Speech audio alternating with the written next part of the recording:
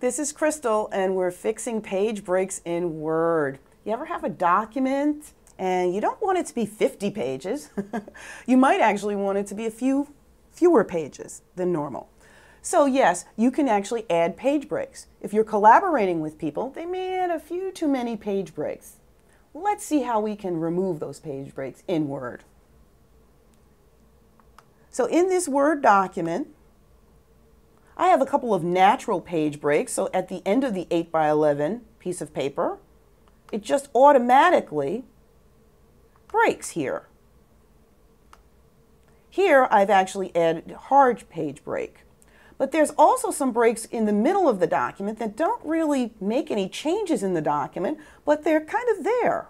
So what I do to actually neaten up my document, I just select that page break I don't want, and then I can just click on the delete. I can continue to do that as I need to throughout the document. So there you have it, fixing page breaks in Word. This is Crystal. See you soon.